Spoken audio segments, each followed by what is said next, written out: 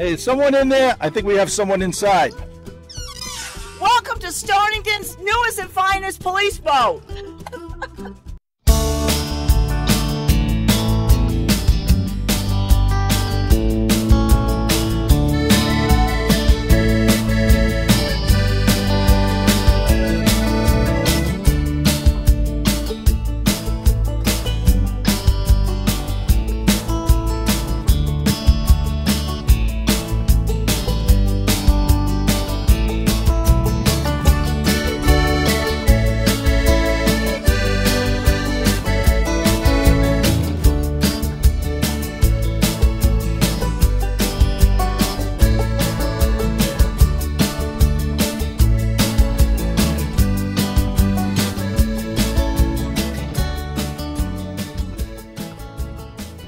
Good evening and welcome back to Mystic Matters. We are the Greater Mystic Chamber of Commerce. I want to welcome back my co-host Tricia Walsh, and we've got a really great show for you this evening. You can see that we are in Stonington on the Stonington Police boat at Dotson's Boatyard, and I want to welcome at this time Commissioner Mel Olson. Welcome to the show. Thank you.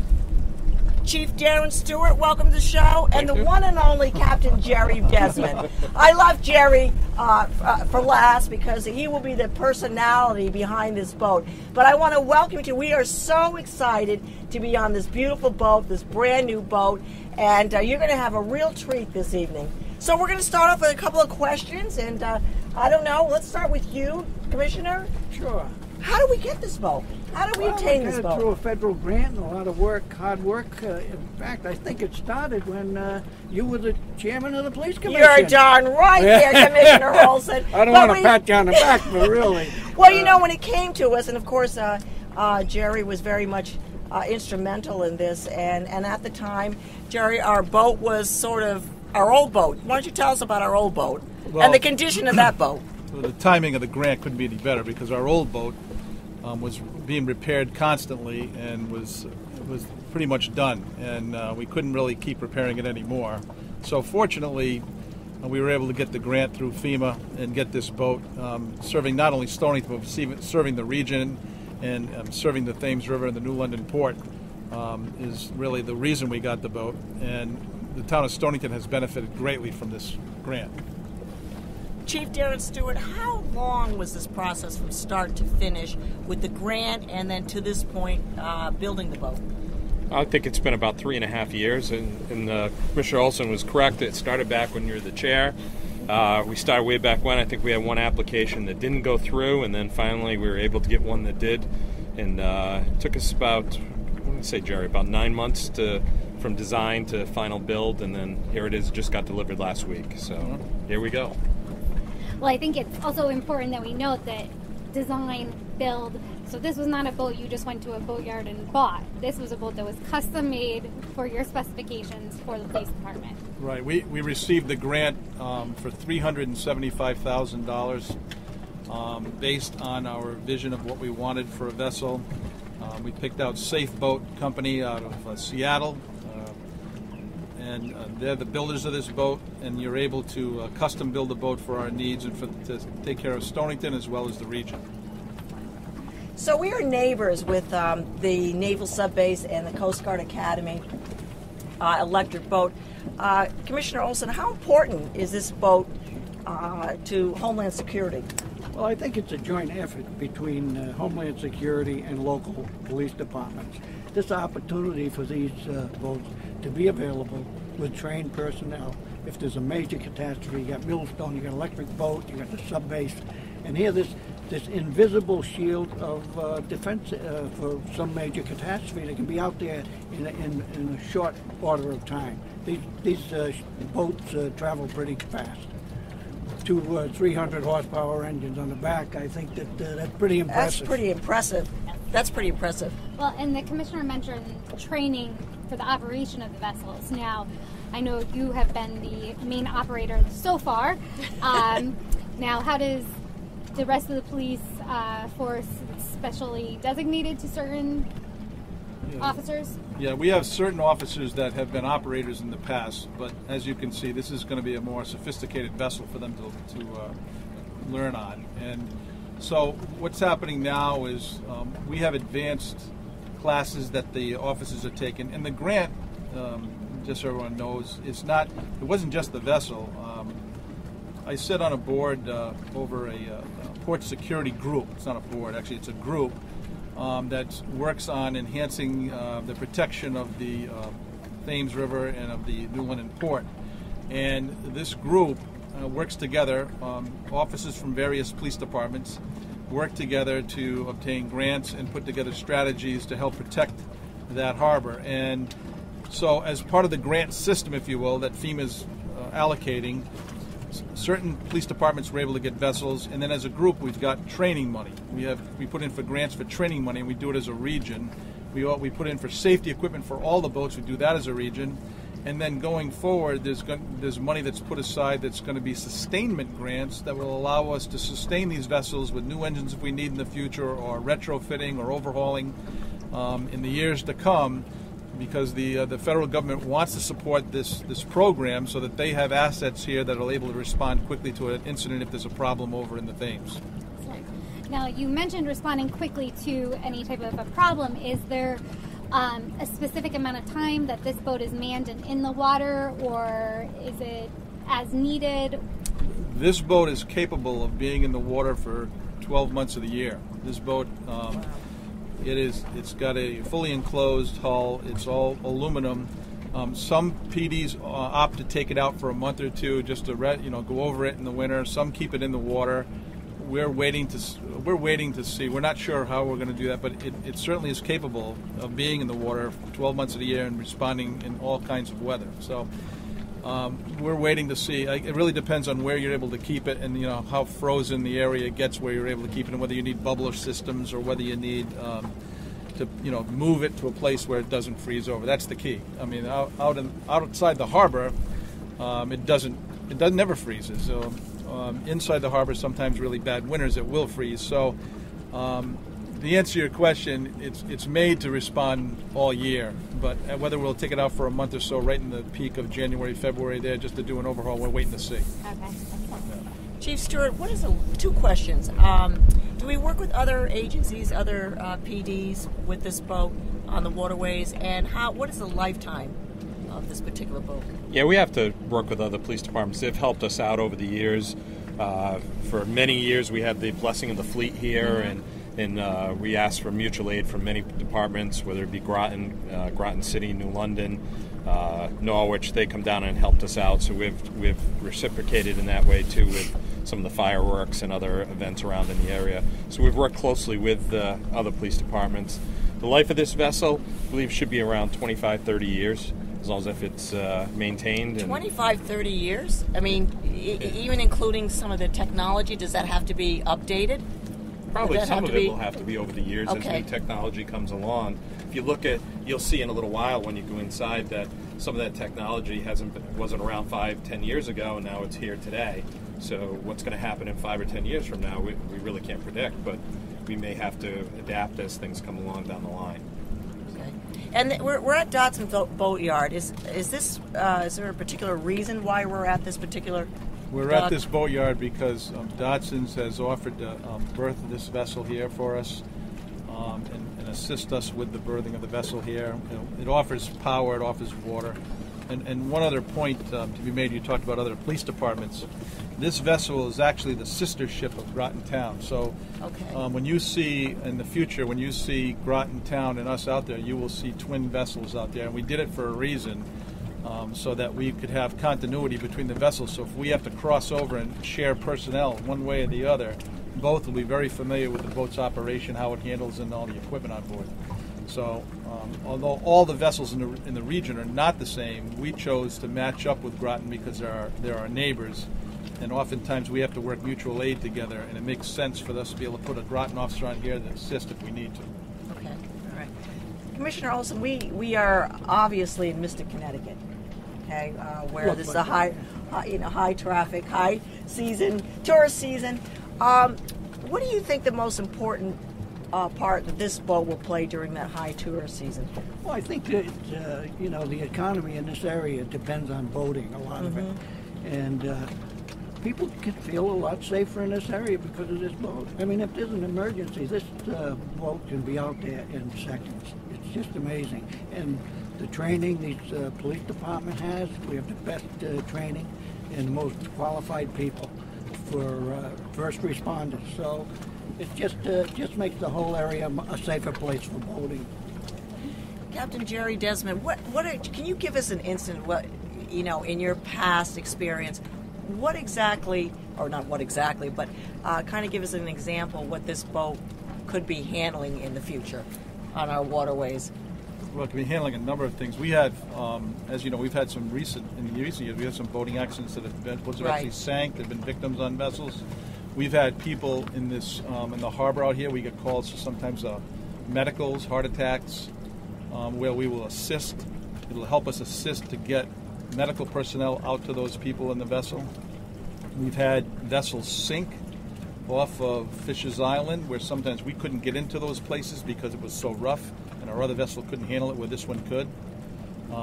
We've had people over in Napatree, and we do have mutual aid with Wesley, and pretty much on the water, any law enforcement vessel will go assist another agency, even if it's not in their community. And, vessels that end up in the rocks off of Napatree, the bad surf that's off there. Oh, yeah. We've been over there with our vessel, and frankly, backing into some situation like that with one engine, if that engine goes, you're going to be in trouble with them. At least we have the dual engines. We'll be able to go into bad spots, and knowing that we have the confidence that we have two engines. So the other thing is we have FLIR on here, which is infrared. We're going to be seeing that in a little while here. The FLIR system is going to allow us to go out at night and see things at night, whether it be bodies or boats that are broken down or victims that might be need to be rescued, that might be floating on the water when they're life preservers and things like that. So the capabilities the boat is built. We also are going to have detection equipment on here if we get some type of an attack or some type of a terrorist situation. We can go with this vessel and be able to detect for radiation and things that might be problems that might come up that endangering the public.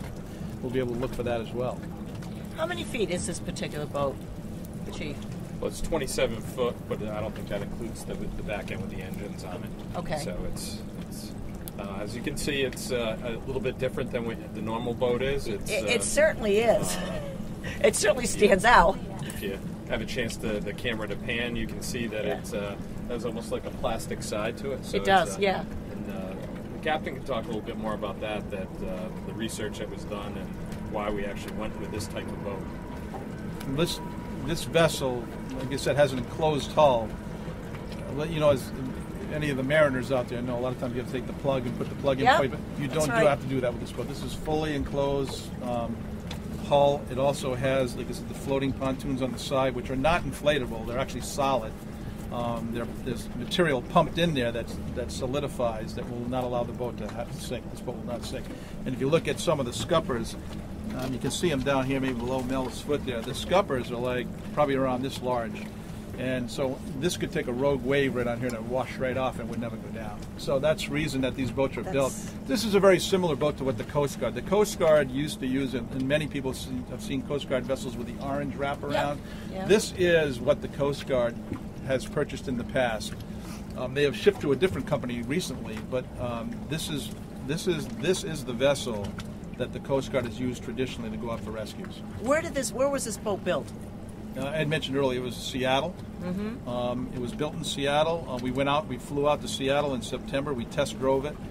It's been through a number of test operations on the water, right off the beautiful coast of Seattle. Actually, we were able to see the city as we went by, and that was nice. But and then it was trucked over here on a flatbed. A tractor trailer transported this boat on its trailer. It comes with a trailer. The whole unit was trucked out here. It took about, I want to say, 10 days to get it here. Wow. Now, Captain, how many years, because you had worked on the previous boat, how many years experience have you had working in the police boats and training and working with the group that you were working with for the grants? 33. Wow.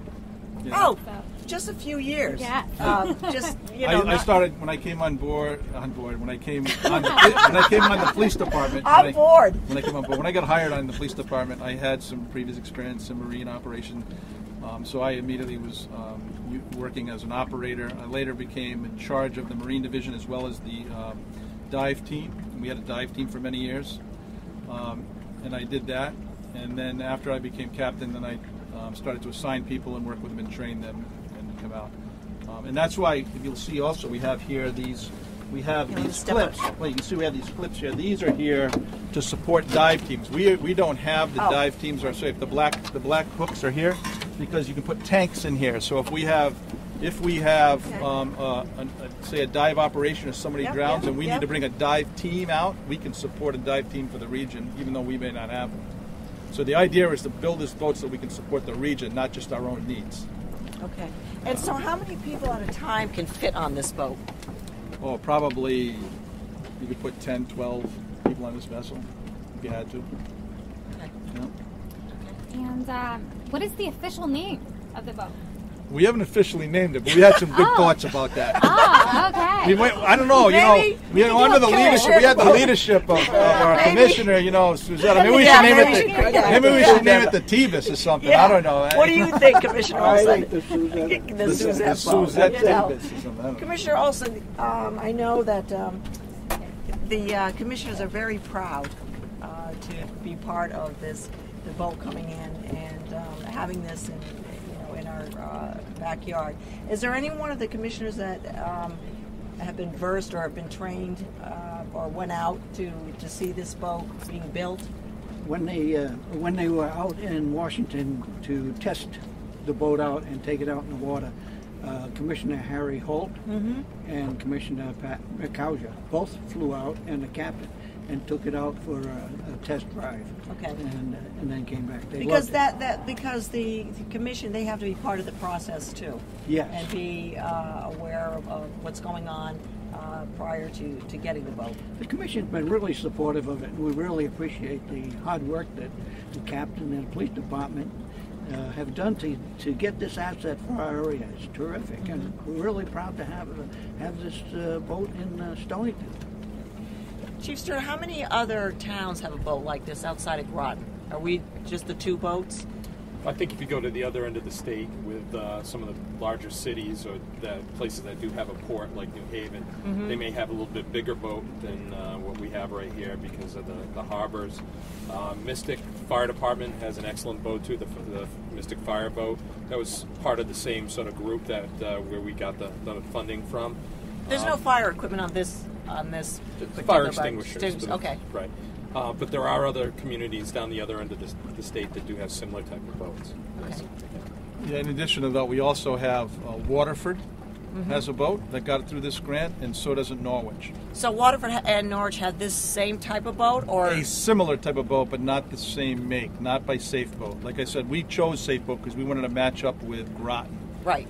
But they have other similar type aluminum vessels that are made for a response like this, but not necessarily the same maker. Okay. All right. Yeah. I think at this time we should really go into the cabin. I think there's some more footage that we can see in there, and the captain can explain some of the high-tech equipment inside the cabin. Well, here we are in the inner sanctum of the Stonington Police boat, where Captain Jerry Desmond is going to take us through some of this high-tech equipment. Jerry, tell us about what we have in front of us.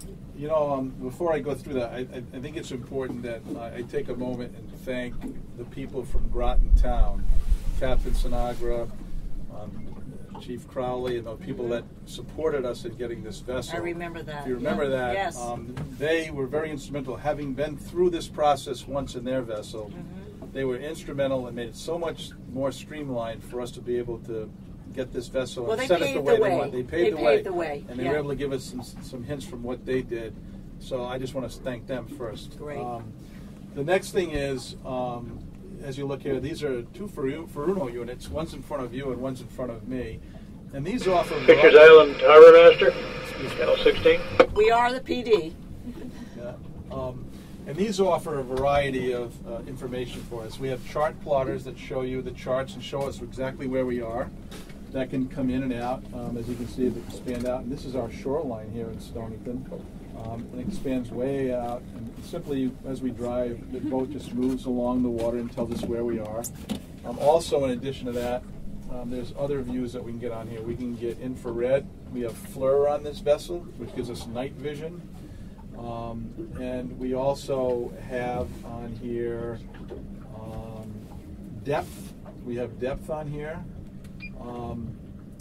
and a variety of things. We also have radar on here. So we can go and shift over to a radar view. Just simply turn and you'll see we have radar. And we can overlay the radar over the top of the chart that you see. So we can either have mine and your station. This is the pilot station. You're like the co-pilot, as if So we're they can flying be- a big right, bird, right. Yep. So what happens is they can match up and be the same, or you can run yours independently, Okay. either way. This is our FLIR handling system right here.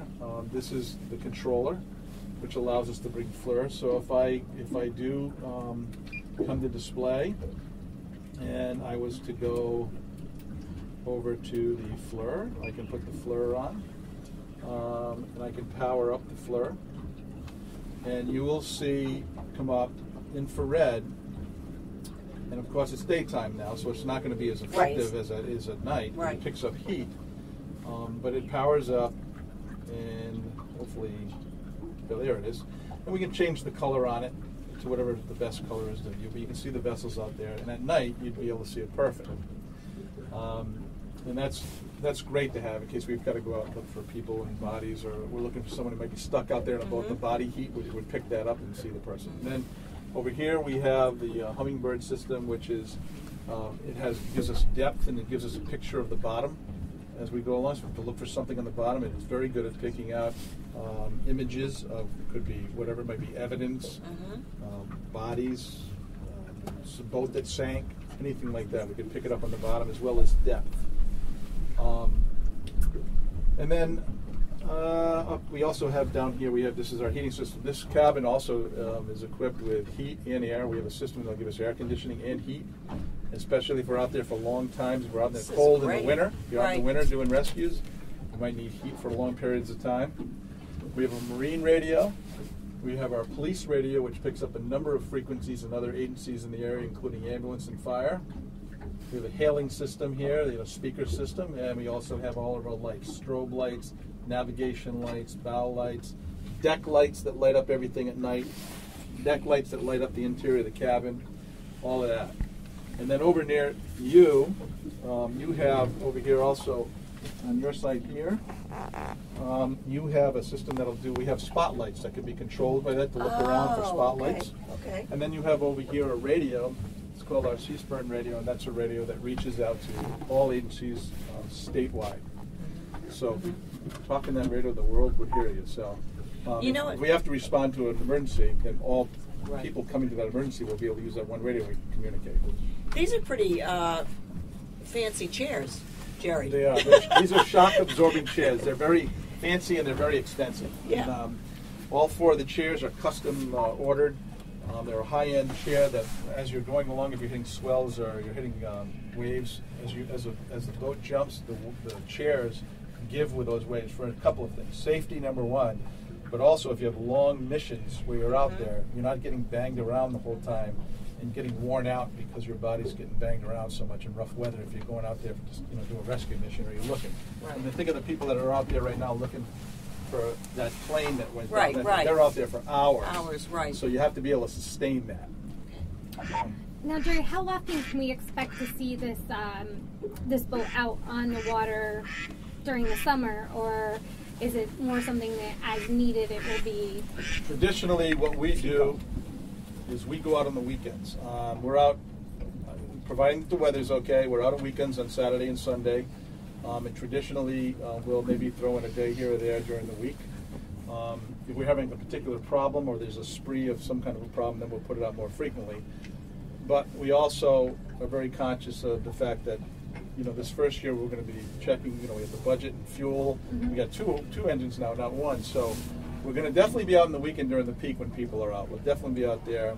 And then as we move forward, we'll see availability for funding for fuel, and we were happy to get support from a number of the boards, including the Finance Board. They did give us a few extra dollars to be able to deal with fuel this year, and we appreciate that support, but we're going to be as prudent as we can for the taxpayers. So. And how important, Commissioner Olson, do you think having the people out there seeing that we actually have a boat on the waterway?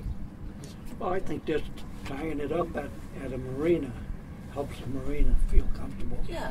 And, you know, it's great when you're out on boats and somebody gets sick and you got something like this to take a person in, or you got the first responders there to help, or there's a fire on the boat. It's just, I think, just a terrific asset for our shoreline. I think Captain deserves a lot of credit for what he's done here. Well, go ahead, Jerry. No, just to add one more thing, I was going to say that a lot of people don't realize the traffic that goes through Stonington. That is a very good point. And here's another fact that people probably don't realize, that Stonington has the longest shoreline in the state. When you take our shoreline and you go into all the inlets and all the rivers, we have the longest shoreline in the state. And we have, you go out near Sandy Point, it's like 95 boats transiting in and out of Watch Hill and Pawcatuck, and you got the Mystic River, you got the Stonington Harbor. So there's a lot of traffic, and a lot of people don't realize the calls we get from people on the water that say to us, hey, can you give us more presence, because these people are speeding, they're doing this, they're doing that. And so we're constantly trying to advocate for that, and some people don't realize that because they never boated or don't have boats. They don't realize the demand, and they don't realize the amount of money that's out on the water either. And the amount of issues that go out in DWI in the water, it's called BWI, boating well under the influence, those kind of coverage things, especially on weekends. And most accidents are going to happen on the sunny day, in the weekends, in the afternoon when people have been in the sun all day. And being out there, the people do ask constantly about getting more coverage.